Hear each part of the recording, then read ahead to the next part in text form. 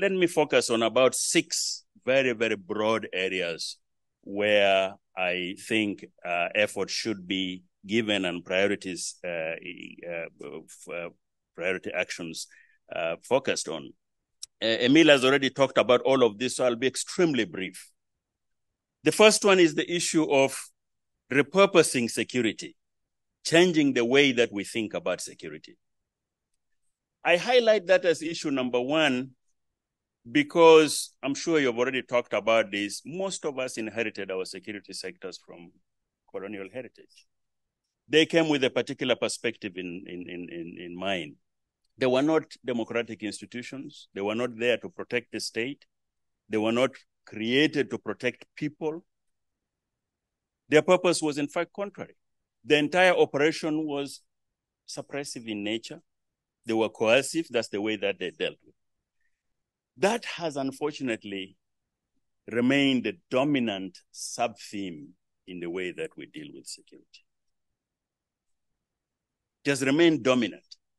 And in the post-independence period, you recall we went through these one-party states, we had military governments and what have you. That has actually reinforced the image of the military and its identity, the notion of security.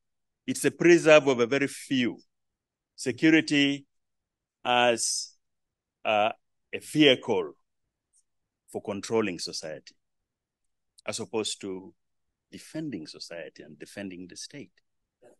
Now, one of the things that I think we need to do, and that point does not need to be belabored here, is to revisit what sort of security do we need? What is it for? What are our security challenges? What sort of structures and organization do we need in place to be able to deliver for us the kind of security that we need? And I think if each one of us goes back and reflects on our individual countries, you might find that actually there's quite a mismatch between what the security sector today is and what our key challenges are. Most of our problems are internal. Very, very few countries in Africa can point to a real threat from a neighbor or from outside. And if you will, most of our challenges are actually political. They're not even security. And yet, we have a security infrastructure that is huge. It consumes some 25, 30% of the budget. In some countries, perhaps as much as 40%. The security budget is confidential. Nobody's supposed to know what it is. So we can't say, but it is huge. And yet that security is not aligned to our needs, to our interests, to our challenges. We need to address that. That is the beginning of addressing the issue of professionalism. It's a very political thing. It's very difficult to do. Very, very few countries have done that. We've seen it more in post-conflict countries, Gambia, Sierra Leone, Liberia to some extent. South Sudan attempted it, but I don't think they went too far, where there has been an attempt to try to step back and say, okay, what are our security challenges? What do we need security for? What sort of security infrastructure? How should it be organized? What should the values of that security institution be? How does it relate to people? And that debate cannot be done by the security sector. It has to be a countrywide thing. We have to develop a consensus about what security is about. We need to demystify it. Security is not about preserving. And unless we get away from that, we will continue to have a security apparatus whose primary orientation is around the regime. It is indeed politicized. So I'll leave this point there, but just to suggest to you that the first step in strengthening professionalism in the military is to begin to look at the notion of security itself and the way that we think about security, and that is an exercise, an undertaking that has to be done in a more holistic way involving the whole country. The second issue is one that Emil talked about, and that is the question of depoliticizing the military and security, and of course, demilitarizing politics. In very, very brief synoptic form, the whole issue here is that the security sector and the military have become the vehicle for political power. It is how we retain power, whether through a coup or one-party state or sham elections that go on over and over again. It's the way in which the military is behind that. That is the key vehicle that allows us to gain power. It is how we retain power. It is how we mediate political differences. Any little problem, we bring out the military to come and solve it. Inevitably, of course, that brings the military into the realm of politics. We then make sure that we appoint the right people to head the military, because otherwise they may not be able to do our bidding. And once you begin to do that, you seriously undermine professionalism, because there is no way that a military that is oriented in that fashion and that is manipulated and used for political purposes can become professional, because some of the basic tenets that Emil talked about, merit-based promotions, the question of allegiance to the state. You can owe your allegiance to the state when your primary orientation is on the political forces. And then, of course, the politicians themselves then begin to make sure that they keep the leadership of the military happy.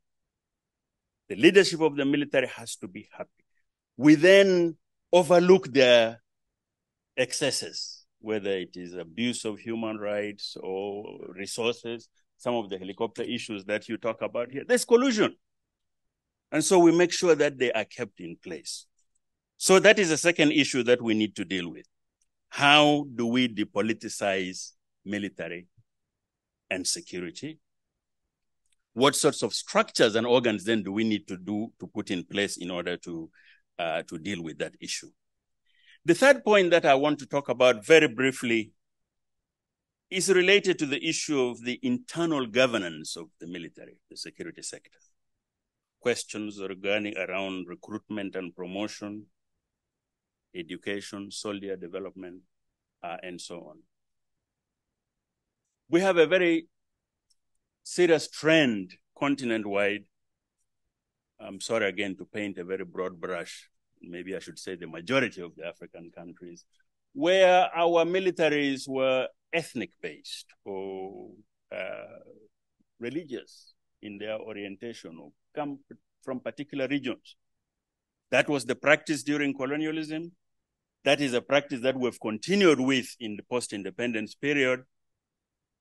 And that seems inevitable. When you politicize the military, then you obviously want to have a military that will be sympathetic or that you can control. So you bring your uncles and cousins in some countries, up to 40% of the military come from a particular village, or the senior military officers. We need to move away from that to a merit-based system where recruitment, the composition of the military is national, it's a Republican military, it represents the country as a whole. We promote people on the basis of merit. That then ensures that the kinds of ethical values and principles that you want to talk about will be put in place. And that leads me then to a fourth point about institutionalizing ethics and values. Emil talked about that already. I will not belabor the point, except to highlight here that the key values, norms, and standards need to be very clearly articulated. You need to reduce those into forms that are available to everybody. You want to make sure that they are assimilated across the entire force, that there's a clear code of conduct. And in particular, that the leaders behave in accordance with those ethical values and standards. And in this regard, I'm sure you've talked about military education. It's extremely important in that context, that we have education not as a one-off. It's not just military training about how to shoot and how to do this and the other, but rather, what is your responsibility towards the citizens? What is your responsibility to the state? How do you carry on? How are you supposed to carry yourself as an individual? What do we mean when we talk about allegiance to the state? How do we deal with orders and rules that may not be legitimate? there has to be continuous education throughout, not just of the senior officers, but of the entire rank and file in the military, and that has to be integrated as a key component of any effort to strengthen professionalism. 5 is the issue of accountability. Again, that has been brought up before. The only point that I would add here is that that needs to be institutionalized, accountability mechanisms. Anytime, and we see this in our day-to-day lives, when you let a violation or a misconduct pass, you're establishing a precedent. It is going to be replicated, it's going to be repeated, particularly when a leader commits a wrong and nothing is done about it. Then, of course, that signals to other people that this behavior is accepted and ought to be allowed. So a accountability mechanism is extremely critical. It needs to be a transparent one. It needs to be objective. And of course, it has to be consistent with due process, because then the individual who is responsible knows that this is what I did wrong. Here were my due process rights. This is the trial that has gone on. And others see as well, because there's a deterrent effect that comes out of that accountability mechanism and how we deal with issues of misconduct. And it has to be consistent. You can't just do it as a one-off and make it a selective kind of prosecution process, because that then even undermines professionalism further. Let me go to the 6th point here, and I'm coming to my second to last. Corruption. This is an ethical issue. Emil has talked about it, talked about the helicopter thing. I don't know if you heard a couple of weeks ago, the president of Uganda saying that there was an Al-Shabaab attack against the Ugandan contingency in Somalia. According to the public reports, about 54 people, soldiers, were killed. And the president made the point publicly that this was a result of corruption, weaknesses in the military. Because some of the key officers, among other things, there was the equipment issue and rations not being provided, but among other things, some of the key people who were in command, they've arrested 2 majors now, apparently they are going to be under a court-martial, bought their way into Somalia. It's become a practice that I'm sure some of you are familiar with, where deployment, particularly to peacekeeping, is very lucrative.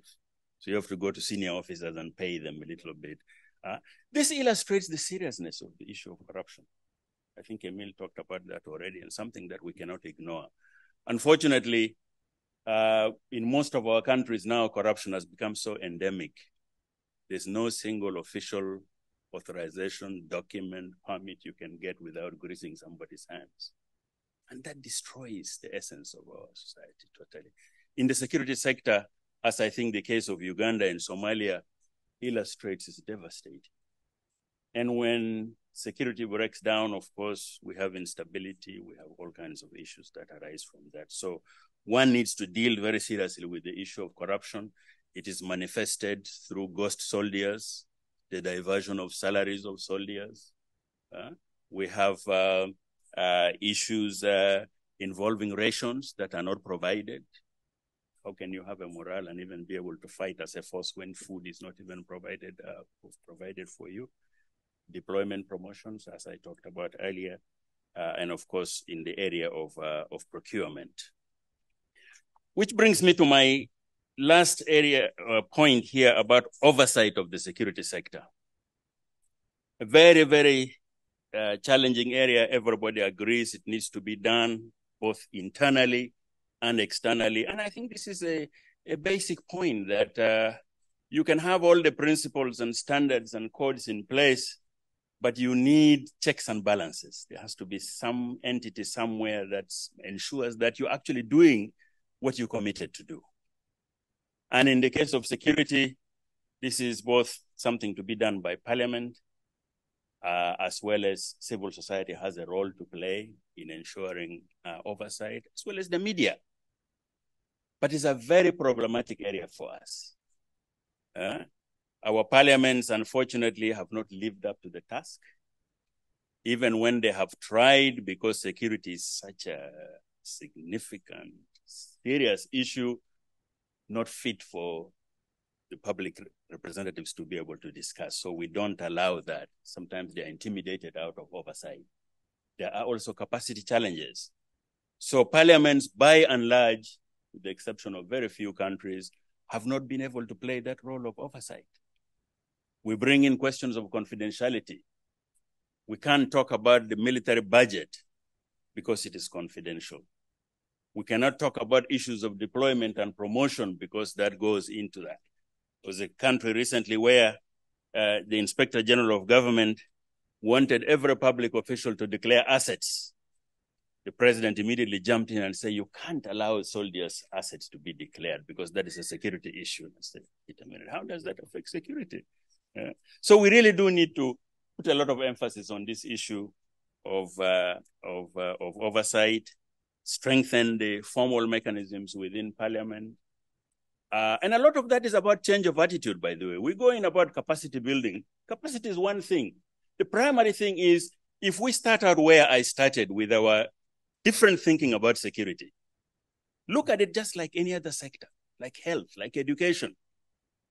Then you find that it is legitimate for you as a member of parliament, as a citizen, to be able to ask questions. How are you performing? What are you doing with that money? Are you delivering service? Are we getting value for the money that we put in? Are we ensuring that the people are behaving according to professional standards? And I think this is where we need to go. So let me just conclude with a few very general words here. Professionalism is essential. It's critical in the security sector, as it is in other areas. It is linked directly, as I think has been illustrated by the previous speaker, to the effectiveness of the military. It is a significant factor in engendering public trust and confidence in the military sector. It is a factor in stability. If you look at the countries that Emil referred to earlier, where there's been a high level of instability, there's also a corresponding decline, weakness in professionalism more generally. And more importantly, the professionalism of the military has a direct relationship to political development and the consolidation of democracy, as well as economic development. So when you have instability, you're not going to have economic development, you're not going to have political consolidation of democracy. So we do need to prioritize it, we need to emphasize, we need to give it a lot of attention. It is not an end state. It is not something you achieve today. It is something that one needs to consistently put an effort on to ensure that it's institutionalized and it is in place. And it involves all of us, not just the military. It involves the elected officials, it involves the executive branch, as well as the members of the public more generally. Thank you very much.